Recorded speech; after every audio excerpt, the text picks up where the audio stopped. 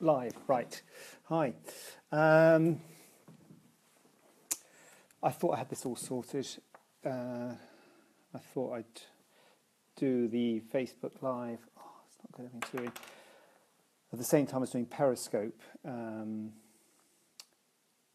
I knew it was a big ask because I knew that would be hard to get all set up, which is why I'm sorry I'm a bit late.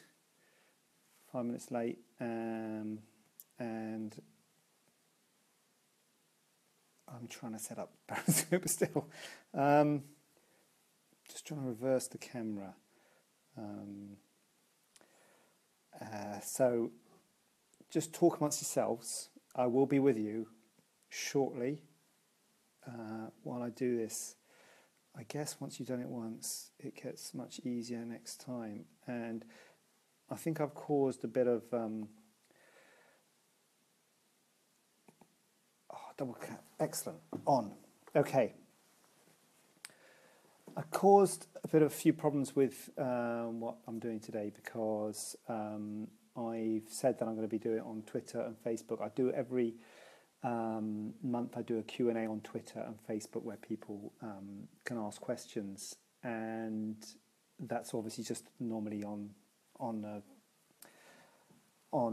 Twitter, and just like, I just type questions. But I thought, because I've started this Facebook Live now with the Facebook group, which is over here, I thought I'd do it on Periscope and do my Twitter Q&A at the same time, which will come up over here. But that means I'm looking at... It's not confusing, I'm going to move that. Looking at two cameras and stuff. And I think we've got a few people... Oh, straighten the tie. Who have asked to be on the Facebook group, and I think we've annoyed some people because we've said to them it's for patients who've come to the clinic. So I'm sorry about that. The Facebook group is for people who've been to the clinic, but today this Q&A I'm doing on Periscope and on Twitter. So a little bit confusing. So if there is anyone who has asked to join the group, and I think Laura might have got back to you and said, look, it's for people who've been to the clinic, but I'm very happy to answer questions on Twitter to anyone, or Facebook on anyone. It's just I do a weekly Q&A. I've just started it 2 weeks, I think I've done, to my private Facebook group for patients of the clinic. So that's... Hi, Serena. Hi, Serena. Hi. Okay, got loads of questions. Brilliant, loads of questions. But by all means, ask questions. And I can see, Deborah, you're here, so I'm going to ask your one first because I've got a question from you. I'll try and answer all the questions that I've got. And if anyone does ask questions, I try and answer them directly. I just go over a bit more detail when I do the live Q&A, mainly for other people. So... Deborah's asked, how likely is asymmetry after breast reduction? Quite likely is the answer. Try and make it... clearly, I'm always trying to make things perfect.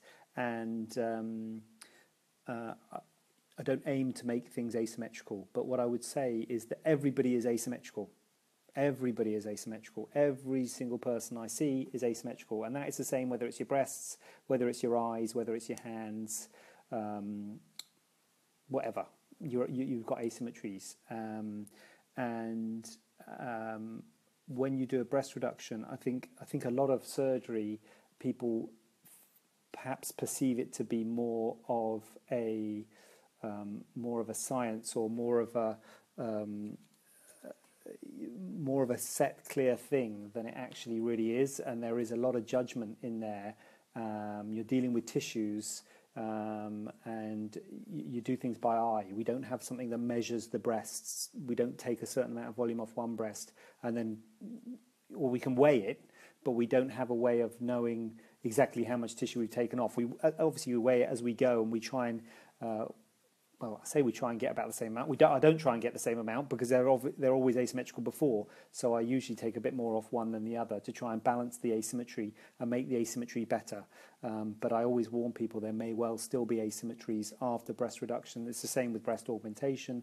There may be some asymmetries, but what you're trying to do is make it within normal limits. And I've probably shown you photos in the clinic, and if you scrutinise the photos, you'll probably be able to see some asymmetries, although they're usually mild, and they're usually within normal limit. And there's lots of breast reduction patients. So yes, the asymmetry after breast reduction is common. It's very common in the early stages, and Teresa will tell you that, because there's often swelling, and swelling can be more on one side than the other.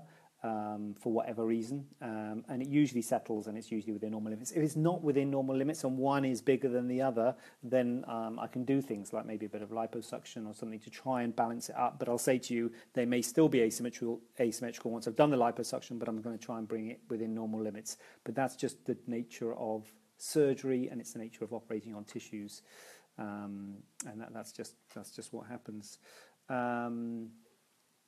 I've got a question from Janine here. Can't read my own writing. Breast augmentation sports. I think basically it's asking about when you can do sports. So I think you are not. I think you're pre-op, Janine, aren't you? I don't think you've had surgery. So the surgery, you're in hospital either overnight or go home the same day. First week you don't feel like doing much, I would say, but you're mobile, you're around the house, you're doing stuff. Second week you're getting back into things. If you work for yourself and you're doing stuff from home, you can do work from home and what have you. But I normally say most jobs, sedentary jobs and driving and things, 2 weeks before you'll be doing those things. And after those 2 weeks, you can start getting back into gentle exercise, usually with your lower body, things like not jogging. The exercise machine, walking on the exercise machine, and the exercise bike. As you can see, I'm quite familiar with all the gym equipment. So low impact stuff. The bike's good. The stepper is good, but not with your arms. So lower body stuff is good after 2 weeks, 4 to 6 weeks before you're doing too much with your upper body, just because you're going to make it swell. So if you do too much with your upper body, you make it swell. So, and then after about a month, you can start getting back into things with your upper body, but just start getting back into it. See how it goes. If it's uncomfortable, then back off and don't do so much. So it just doesn't mean that 4 weeks you can go straight into it, but 4 weeks you can start getting back into stuff. Sasha, got a question from Sasha here. Had implants done in June. They got infected. This was, where was it?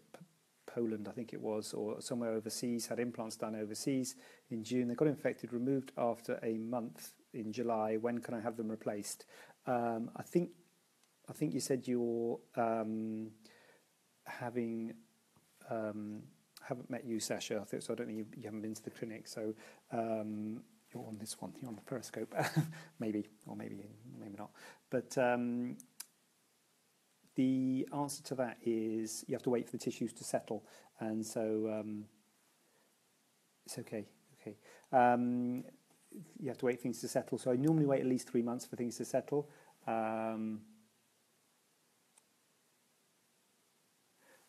Okay, Kate, I've made a note. There you go. I know I can scroll, but I will answer that question.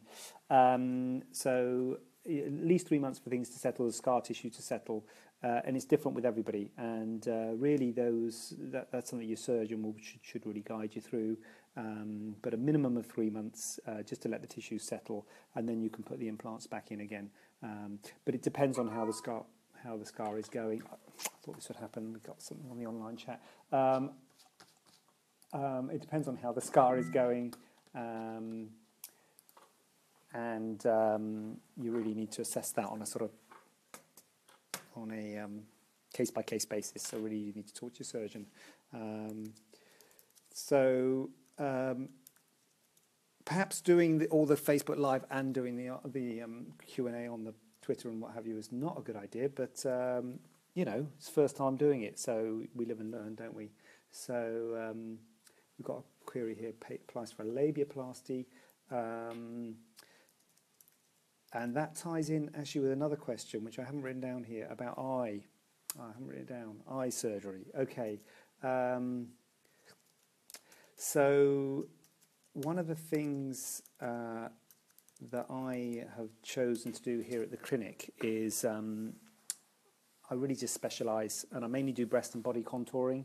So we've got two surgeons here. We've got me and Effie, and both of us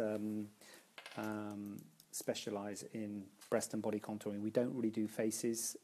We don't do eyes. We don't do labiaplasty. So I should have a copy of my book, shouldn't I? I've just written a book on about how to choose a surgeon, and I think a lot of plastic surgeons do, a lot of surgeons in general do a bit of everything. They do faces, they do breast. What happens if the phone goes on in the middle of Facebook Live? God. They do hand surgery, burn surgery, and in the NHS you're not allowed to do different types of surgery. If you're a burn surgeon, you do burns. If you're a hand surgeon, you do hands. If you're a breast surgeon, you do breast. If you're a breast surgeon, you're not allowed to do faces. If you're a burn surgeon, you're not allowed to do breasts. But in the private sector, everybody does everything. So that's one of the things we do here. We pretty much specialise in breast, and so I don't do eye surgery. But the advice is, if you want to find someone to do your eyes, first thing, if you can find someone who's had surgery and is happy with it, that's always a good thing. Personal recommendation is a good start. The other thing you can do is talk to your GP. Your GP will probably know the local surgeons. One of the things about eyes, there are different types of surgeons that do it. There's plastic surgeons, and there's also eye surgeons. They're called oculoplastic surgeons, the eye doctors or eye surgeons who do cosmetic eye surgery. So there's two different types, and they're both fine as long as they're fully qualified and can show you before and after photos of their cases, maybe speak to their patients and things like that. But I think personal recommendation, talk to your GP, ring your local private hospital, because the local private hospitals like Spire, BMI, the big companies, Nuffield, Ramsey, whatever your local hospital is, because only fully trained surgeons will be able to work there. So that's what I would do if I wanted someone to do my labiaplasty. Well, I wouldn't. If you want a labiaplasty, or if you want eye surgery, that's how you find a proper qualified surgeon. But unfortunately, we don't do it here. Leads me on to another question from last week about the dietitian, and do we have someone who is involved in dietary advice? Again, it would be a great thing to have here at the clinic, to have someone who is involved in dietary advice, but we don't. And the problem is, it's hard for me to endorse other practitioners here, because I'm trying to build a reputation, and so at the moment, I've just got Effie here, I've got Paul Tully in London, and it's just quite a small group, and it's just people I know. But what I would say is that we do have people here called weight medics who are involved in weight loss advice and help. They rent the room here. They rent the consulting space. So I can't really sort of endorse them. They don't really work for me. But the other thing I would say is there's a lot of people on the group who have the same problem. So I think and have been through things and have had now work in that sphere. So you might be able to get some help from them. But we don't have anyone here that works with dietary advice. But it's a good thing that maybe we could branch into if branching into things is a good thing to do. At the moment, I'm trying to niche it, so we're just doing breast and body contouring. So Kate, I'll go to you now. Is there a time scale where the breast will soften after a lift and augmentation? 7 days post-op, feeling quite firm and heavy, even though implants were only 240. I've got to say, a lift with augmentation is a big op, and it's got probably one of the biggest ops you can have to your breast. Because a lift tightens all up, and then implants tighten it all up. So it's a big deal. And 7 days post-op is really early, and things will feel very strange, tight. weird. The shape's probably a bit weird. I think you're coming to see Tish tomorrow, aren't you? So I think the shape will probably be a bit weird, so be prepared. And things look strange and feel strange for a while, and they don't feel like yours for a while. And by a while, I mean after about a month or so, hopefully the healing will have happened in the first week or two. The wounds will be healed, so hopefully you won't need any dressings after the first week or two. But then you've got the scarring and the shape to settle, and that takes a few months. The sensation, the breasts can feel firm, they can feel heavy, you can get weird sensations, and that takes a good few months. And I normally say to people things start to settle around 3 months. So you're really early on, and the main things that I'd focus on in the first week or the first weeks is getting all those wounds healed. That's it really, getting the wounds healed, and then don't worry about the shape. Don't worry about the shape. Worry about let the shape settle, and then 6 weeks, 8 weeks, then we will sort of see how the shape's going, and around 3 months things start to settle. 6 to 12 months for everything to really properly settle, but around 3 months things will start to settle. So early days. So we'll see how we get on with that. I've got a really good question here from Leslie on Twitter. Says, does surgery make people happier long term?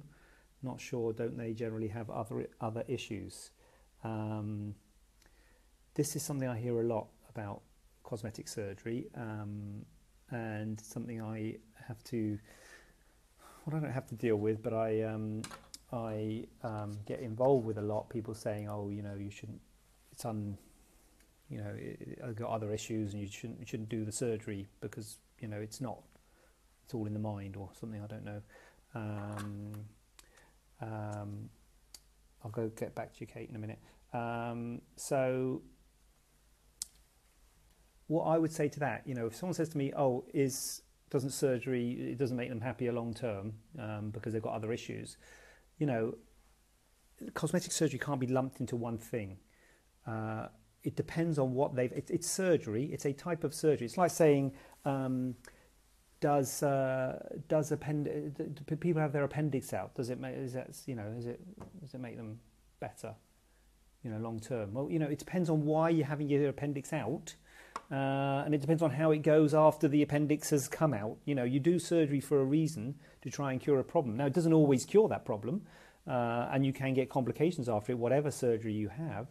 But you do the surgery for a reason. And one of the things about cosmetic surgery is the diagnosis is not a major part of cosmetic and plastic surgery. That's why you'll find that a lot of plastic surgeons have free consultations, whereas a lot of other surgeons, a lot of other doctors, you pay hundreds of pounds for consultations. Because if you've got chest pain, you don't know what's wrong with you, you'll pay hundreds of pounds to go and see a cardiologist or a respiratory physician because you're worried there might be something going on inside, and have to do all these tests and diagnose the problem. There's not a great deal of diagnosis in cosmetic surgery. It's like, oh, I want my breasts or bigger, smaller, my nose to be bigger or smaller, or my mole to be removed, or whatever the thing is. There's not that much diagnosis there.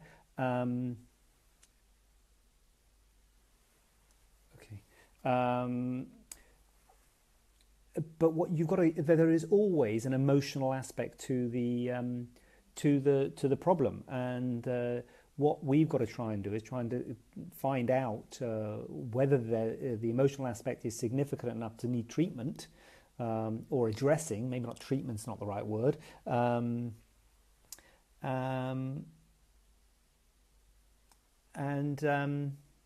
And see whether addressing the physical thing is the right thing to do or not. Now, if you address the physical thing, there might still be emotional things, and there might still be other things there. But I think it'd be wrong to say that people who are seeking cosmetic surgery don't need to have the physical thing addressed. I think there's a perception that everybody having cosmetic surgery has got it looks totally normal, and they're wrong to seek treatment. But if you look at the people who have cosmetic surgery, they're often out of proportion, and they they've got very worthy concerns, and which can be helped with surgery. And the surgery's got a very low complication rate.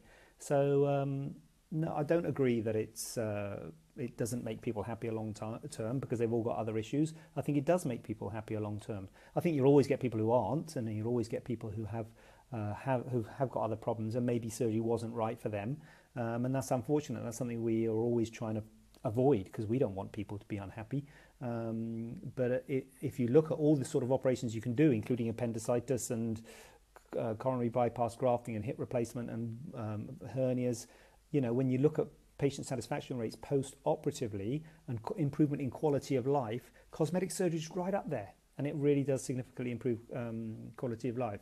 So yeah, so in answer to the question, I think there may be other emotional issues, and that's something we need to look at and address, but nevertheless, I think the physical aspects can significantly improve not only the physical appearance, but also the emotional side of things. Because often I see people who want breast implants and wear a padded bra, and they say they want to look the same as how they look with a padded bra on. You could say, well, they could just carry on with a padded bra, but it's how they feel, and they don't want to carry on with a padded bra, and they feel much better, even though to everybody else looking, they wouldn't know they've had surgery because they used to wear a padded bra and they don't anymore. And so, but it really, I see it all the time. It does really improve people's self-esteem, and it really does help people. So I think that's a media myth, that one. So, sorry, Kate, I'm going to scroll. Is it normal to get backache after? And then Paula, I had backache after breast augmentation. It was quite painful. Paula, have you still got it when you say it was quite painful? Because it's a while ago since you had surgery, Paula, isn't it?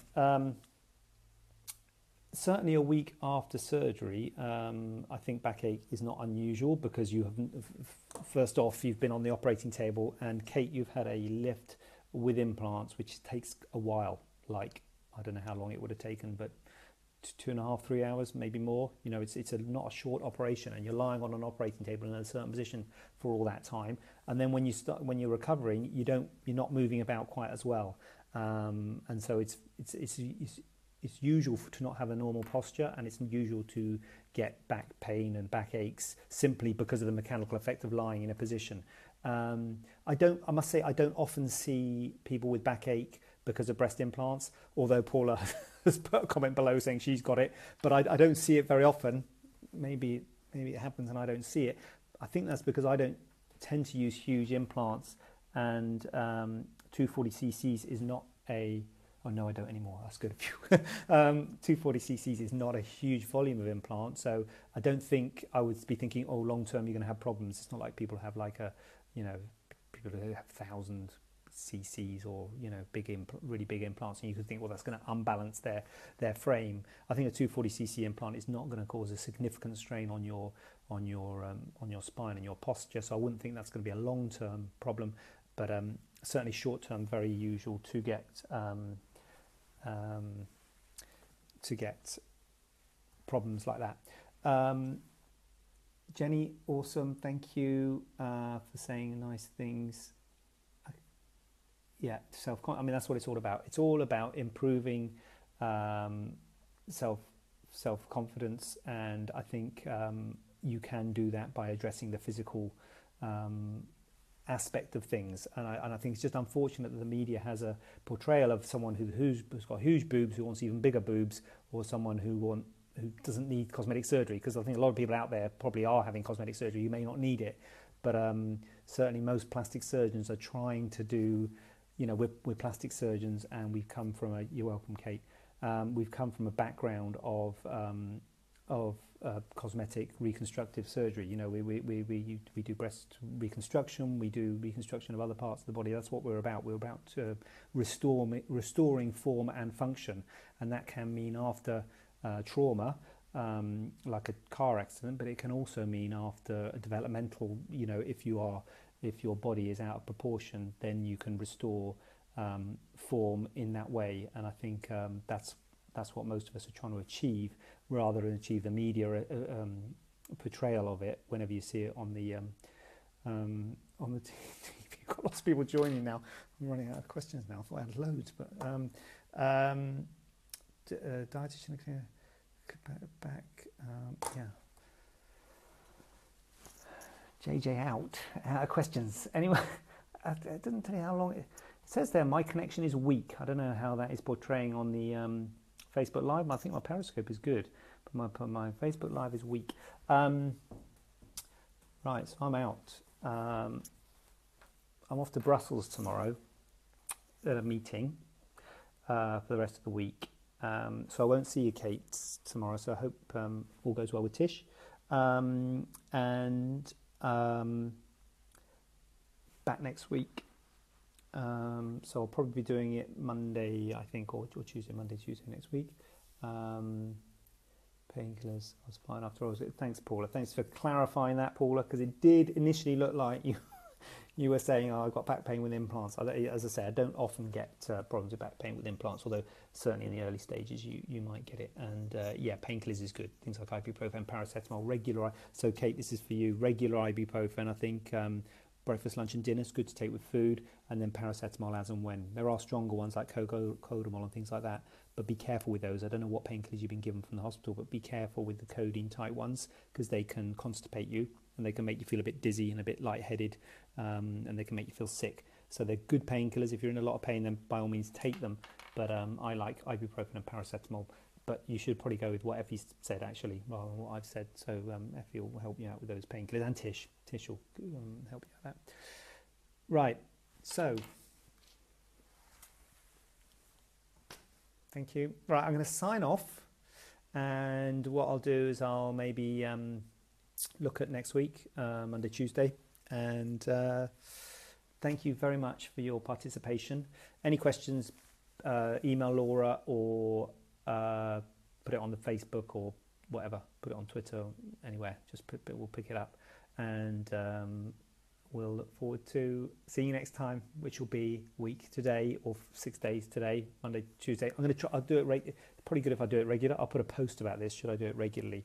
I can do it maybe Monday. I think generally Monday's good for me. What is it today? Tuesday today, isn't it? Yeah, so Monday's generally good to me. I'm usually operating Tuesday, but I'm not operating now, clearly, because I was finished early. But anyway, see you next week. Have a lovely week. And what's that? That's good. Right. Okay. I'm gonna sign off of